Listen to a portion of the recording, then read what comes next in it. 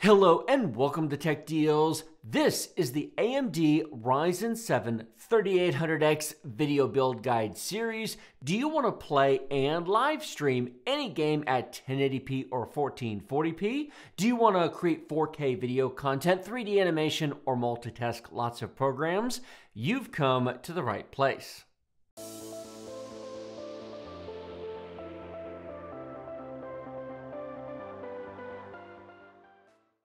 This is part 2 of a 3-part video series on this build. In this video, the camera is going to be overhead and it's a step-by-step build process. CPU onto the motherboard, storage, RAM into the case as we put it together. This is an edited version of a 3-hour live stream that was done on the channel previously, but we understand that most people don't want to watch a 3-hour video to see a computer put together, so this is cut down, meant just to show the important parts. In part 1 of this video series, we talked about the parts overview, why we chose them, the benefits they provide, and pros and cons you will get from going up and down in the part scale. In part 3, coming up very soon, is the benchmarks, performance, sound, noise, etc. testing on this actual built computer. So stay tuned for that. Links to everything you're going to see in today's video will be down in the video description below. Those are affiliate links to Amazon, Newegg, and eBay. Using those links while shopping supports the channel at no extra cost to you and is very much appreciative so we can bring you these detailed guides. Furthermore, I want to say a big thank you to Gigabyte. Gigabyte sponsored this video and sent us some of these very nice things you see on the desk here. And frankly, their support is greatly appreciated because it's expensive to build all these computers. Part 1 of this video guide series is linked in the video description below. Detailed parts guide, what's included and why. However, a really quick overview for those of you who either forgot it, didn't watch it, don't want to watch it, and just want to see a computer being built. In short, this is a $2,000 build. And you do not have to spend $2,000 to get a Ryzen 7 3800X and an RX 5700 XT. We have a premium cooler, premium fans, premium power supply, premium SSDs. It is a premium build designed for an amazing experience all the way around. First video, I talked about that in detail, so I won't here. But in short, we have a Ryzen 7 3800X CPU up to 4.5 gigahertz, 8-core, 16 threads, Zen 2 CPU, 32 gigabytes of DDR4, 3200 megahertz CL16 RAM. We have a total of 4 terabytes of SSD space. Gigabytes X570 Aorus Pro Wi-Fi, just over $200, very nice board. Gigabyte also provided us with their gaming overclocked card, the AMD Radeon RX 5700 XT, 8 gigabytes of GDDR6 RAM. Power supplies, well, you certainly need a power supply for your computer. 750 watt, 80 plus gold modular power supply. Cooler Master was kind enough to provide us with this MasterBox MB511 non-RGB case. Covered this previously in another video. Great airflow on the front, great airflow on the top. Plenty of airflow in the back. For about $50 or so, that is pretty sweet. We did replace the stock cooler with a Noctua NH-U12S Black Chromax Edition. Now, a Wraith Prism cooler comes with the CPU, and you can absolutely, totally, of course, use that. However, it's a little bit loud, and it doesn't quite give you max boost speed, especially on the 3800X. This thing is cool and quiet and allows maximum boosting. And frankly, this is a blackout build anyway. I didn't need the RGB, so I was perfectly happy with it. We also installed 4 black Chromax swap fans from Noctua, 2 in the front, 1 on the top, and 1 on the back, which makes this thing an absolute silent build. It is really, really nice. Those fans with that much airflow with this hardware turn so slowly, you're going to see in part 3 of this video series just how quiet it really is. As I said, this is a $2,000 build. Or it was when I built it and set all this up. Of course, prices change over time, and they certainly change if you're not in the United States. All of my pricing is based upon pricing in the US at Amazon and Newegg in most cases. As I said in the first video, custom PCs are custom. If you want to change any of these components, consider this a starting guide for a premium system with premium fans, premium cooling, a very nice motherboard, a premium power supply, etc. If you want to spend less and lower the quality or lower the levels of all the components, you can certainly do so. If you want to spend more, it should probably have a Ryzen 9 in there, frankly, if you're going to go above this budget. In fact, you can fit a Ryzen 9 into this budget if you take a few other things out, such as some of the extra storage. But this is a very nice computer that will pretty much do what 95+% of what anybody needs to do with a machine. Well, I think that's plenty of talking. Well, except for the build portion where there'll be lots more talking. But now we're going to put the camera overhead and we're going to take the entire recording of the build. We're going to shrink that down as much as possible to just the key steps. This is the first time we've tried doing this, taking a raw recording and shrinking it down. So I would love to hear what all of you think of this. Comments, feedback, suggestions in the comments section below. I'll be reading them to see what you all think of this. But for now, enjoy. What do we have in the box here? We have, oh, they gave us a drink coaster. Oh wait, nope, that's a driver CD.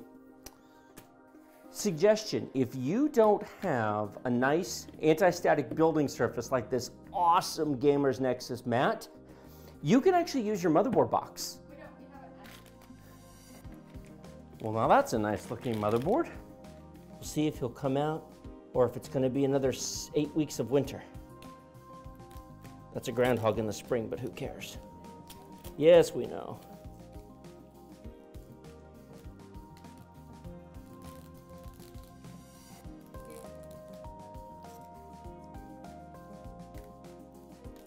Oh, so close, but yet so far. First thing we're going to do is stick our CPU in here. That's absolutely our first step. This is our Ryzen 7 3800X. Match the corner with the square with the triangle on the CPU. And gently put that in place. Everybody take a look at how nice, that is heavy. So because of the length, we need to move this.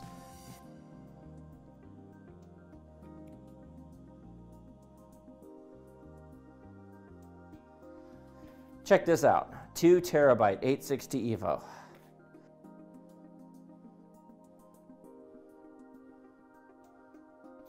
We actually do have, for those of us just joining us, we do have another drive we're going to be putting in. So this is a 1 terabyte PCI Express Gen 4. This is a 2 terabyte SATA SSD. This is not NVMe, but for a game drive, that's fine.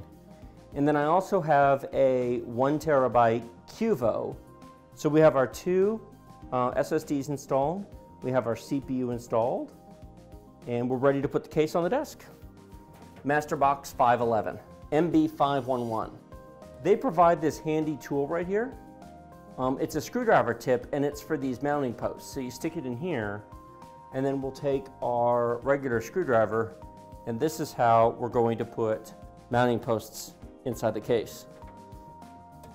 This is hard to do without actually getting in the way of the camera.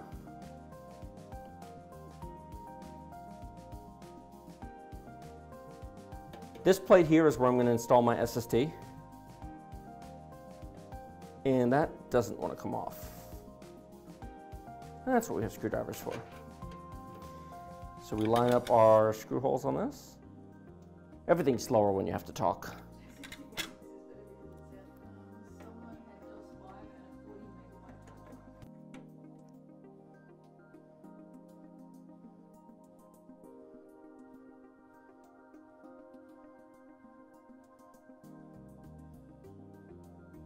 Boom, there we go, that's sweet.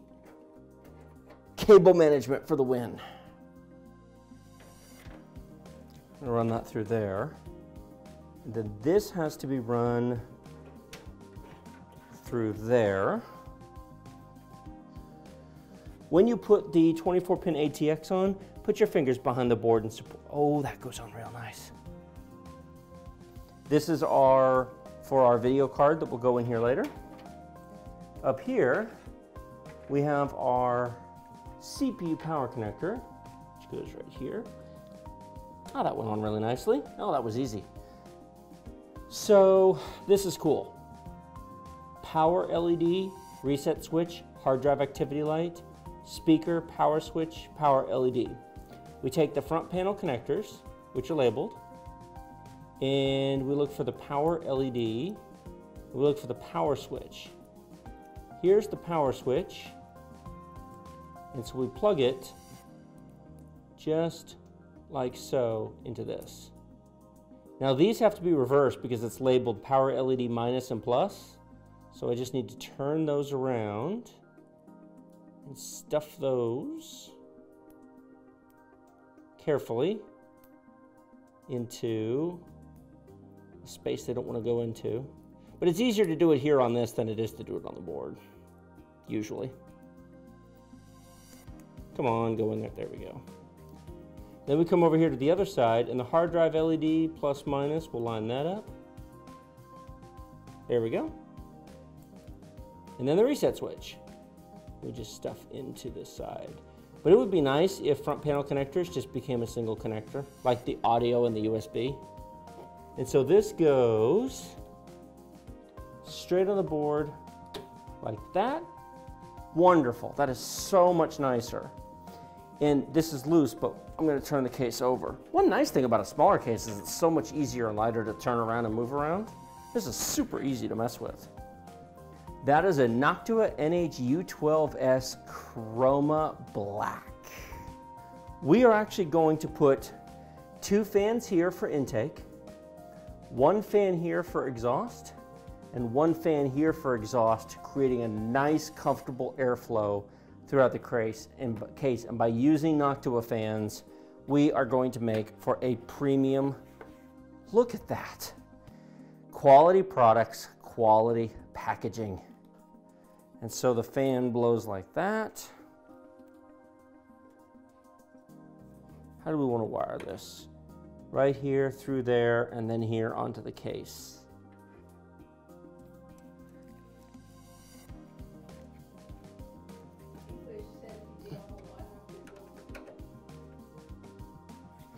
That was 1 out of 4.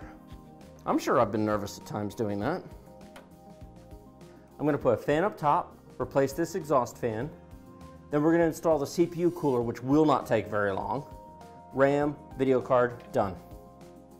Oh, interesting. When I put this here, the CPU connector, I'll have to push that over just a bit. CPU cooler time. Noctua NH-U12S Chroma Max Black. So we need to remove these screws here. So we actually have 6 of them.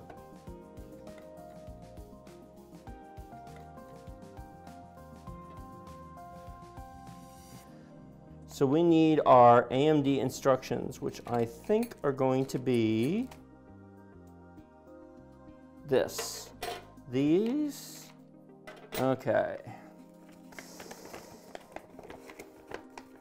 Yep. And we need the dark spacers for AM4, dark gray. And the light spacers stay in the package.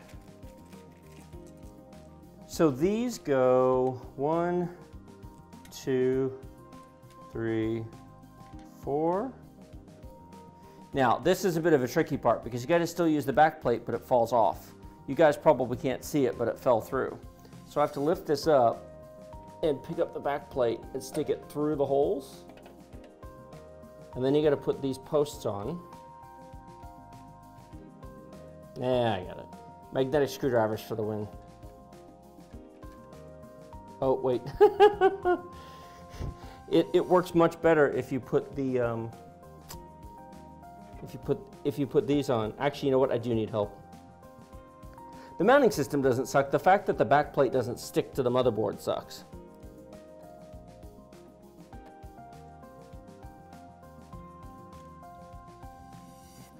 Can you imagine how much fun this would be without a magnetic screwdriver? What we have to do is take this clip here and this clip here and just temporarily take that off. It's actually the same fan that we just put on here. And then we do need thermal paste though.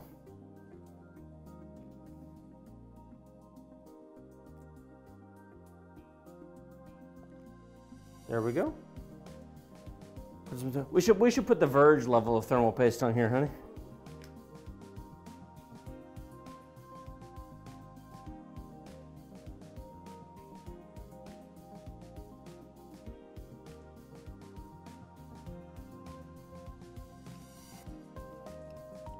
Okay, so our cooler is installed, and now we just need to... Do I want to mount it like this or like this? I think I'm going to put it... Oh, the dog's making noise.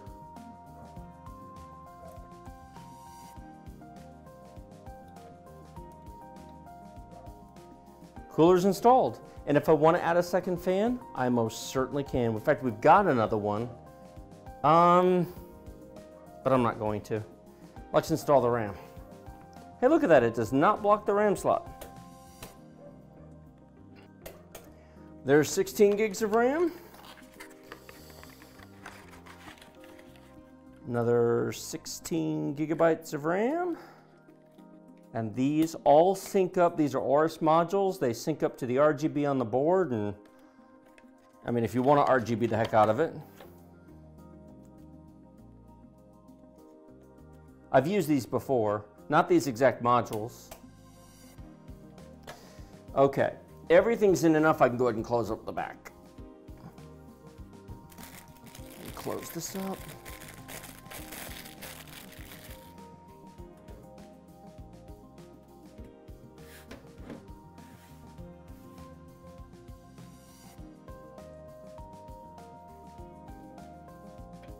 I'm buttoning it all up. I'm being brave.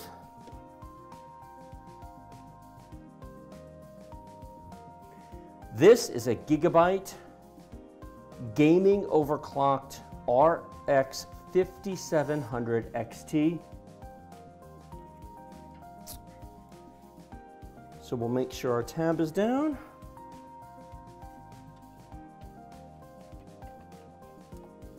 And so now, tuck this down in there a bit more. Put this like that, tuck this under, put this in like that. There we go. All I got to do is put the plastic cover back on, which is very reflective, and if I put it on, then all you'll see is the camera overhead. See what it looks like out of curiosity. Yeah, you can see the camera on the boom overhead, so I'll put that on in a minute. Thank you all so much for watching all of that. It certainly took a long time to put together. 2 gold stars for anybody who watched the entire video without fast forwarding and skipping to the end. Now, if you do want to see part 3 early, you will find that on Floatplane down in the video description below, and it's a great way to support the channel, but that will be coming to YouTube soon enough. But it's available for those of you early access over there at the moment. You can also support us, as I mentioned before, by using the links in the video description when you're shopping. And you can also support us by hitting the join button next to the subscribe button, by supporting us on Patreon, or by subscribing to either myself or my wife on Twitch. If you do so, there's a variety of benefits to all those, and every one of them gives you access to the Tech Deals Discord. So if you have any further comments or questions about part selections, leave me a comment over on the comment section of the Tech Deals Discord. That's linked at the very bottom of the video description, and I certainly hope to hear from you over there. Like this video if you like it, share it with your friends if you love it. Remember to subscribe to my channel with the big huge red button directly below. Questions, comments, thoughts, feedback, suggestions? Well, you know where the comment section is. That's what it's for. Links in the video description.